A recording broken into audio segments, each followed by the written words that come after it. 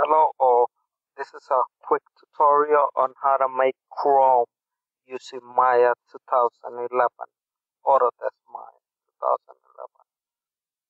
2011. I'm gonna be using some simple shape, like some sort of a jet or something really quick. So first of all, I'm gonna go to File, Projects, New, call this Air Jet, and I'm gonna use the default settings and accept. I'm gonna go to File, Project, Accept, and I'm gonna set the air jet. Click on Set. Okay, from here I'm gonna go to Create Polygon Primitives. Make sure you're in the Polygon Menus tab. Go to Create Polygon Primitives and select a cube. That's what I'm gonna be building out of. Click F to frame up. I'm gonna move it up in the grid. There you go. I'm gonna scale it like so. Bring it forward like so. Hit this cube right here. That's the shaded mode. I'm gonna go to face mode.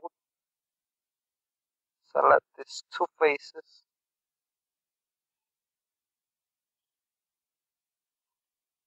And go to edit mesh and extrude. Move this like so. Hit G again to repeat the last command. Bring it outwards. Scale it down.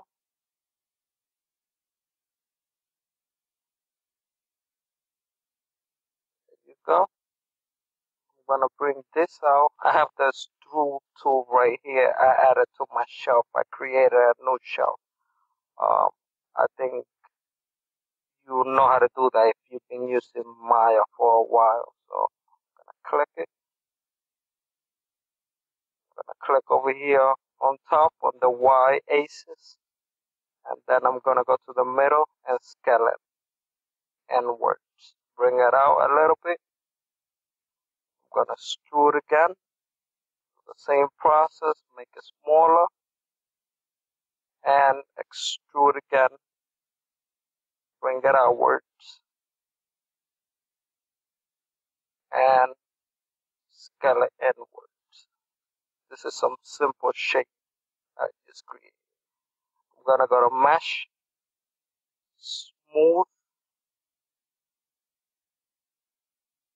highlight the object, go to the channel box,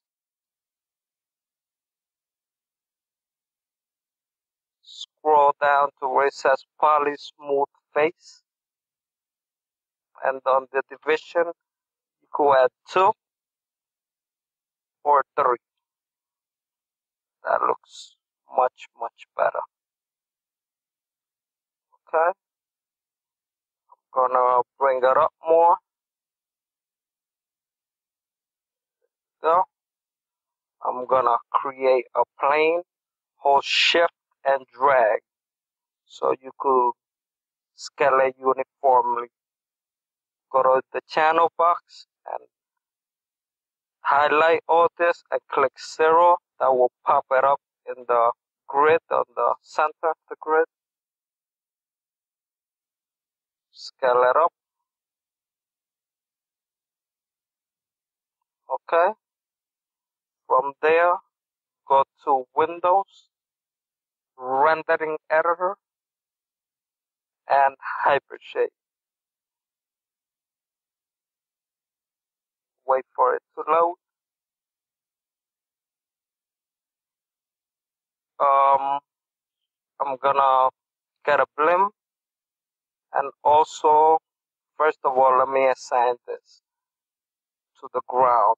I'm gonna assign this one way you could do this is middle mouse drag from the material onto the object. It should be shiny, as you can see.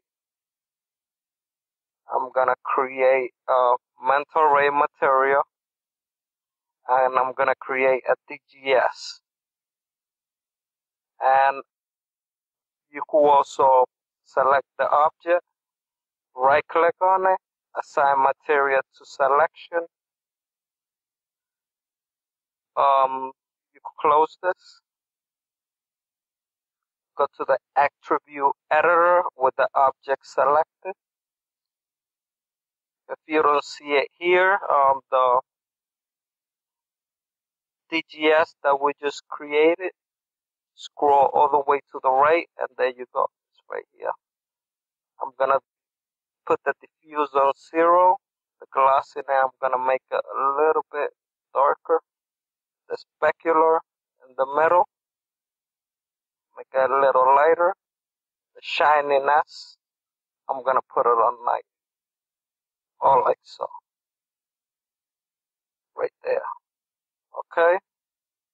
Close the attribute editor. Go to the render settings. Render using right here. Change it to mental ray. Under common, scroll all the way down. Render options. And enable default light. Turn it off. Okay. Now go to the quality tab. Wait for it to load. From the quality presets, I'm gonna choose production. Okay. Go to indirect lighting. Turn on global illumination and final gather. Image-based light, create. Okay, you see that created. Could minimize this or close it. And now for the image, so it could light up the scene since we turned off the default light. So go to Google and look for HDR environment.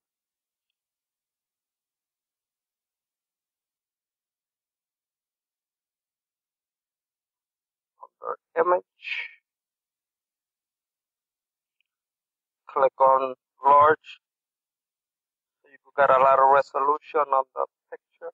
And I'm gonna choose this first one. I'm gonna go to full first, get the full size, right click, I'm gonna save it as.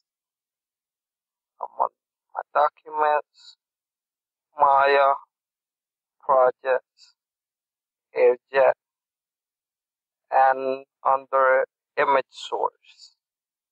And I'm gonna save it right here. Okay, back to Maya.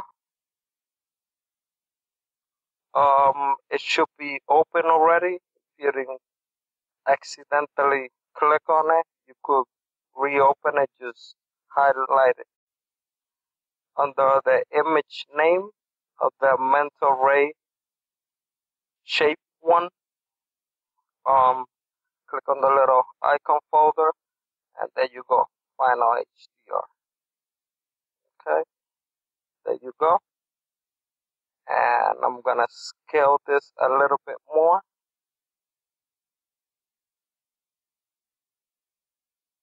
Okay, I'm gonna position it right there.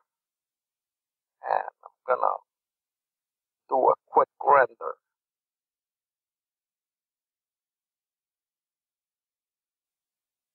And there you go. Nice, quick, simple way.